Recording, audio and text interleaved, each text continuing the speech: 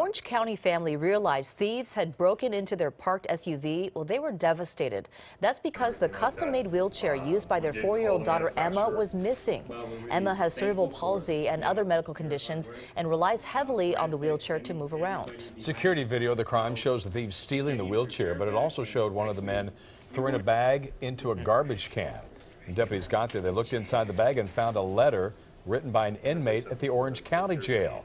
Some of the information led them to the suspects and the wheelchair. How does it feel? But when they got to the wheelchair, it had been dismantled. During our investigation, they contacted the company that manufactured Emma's wheelchair, Convey, and we asked them for help in reassembling it, and they graciously volunteered to donate a new wheelchair for her and help that it would assist her and you know, help her recover from losing her wheelchair. Well, we're really thankful for your hard work, forensics, everybody behind getting her chair back. What a great job. Both suspects, by the way, are now behind bars charged with grand theft.